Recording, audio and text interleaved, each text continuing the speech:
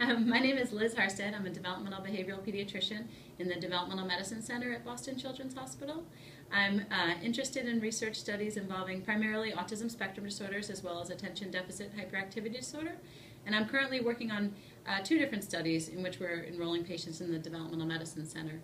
In both of these studies, we're assessing different tools to see how well they can help to identify children at highest risk of developmental disorders such as autism spectrum disorders. In addition to those ongoing studies, I'm also interested in general with helping to connect families in the Developmental Medicine Center with learning more about the research community and ongoing research studies.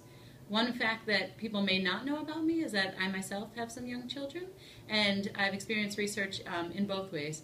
As a researcher conducting the studies, as well as a parent whose children are participating in the studies.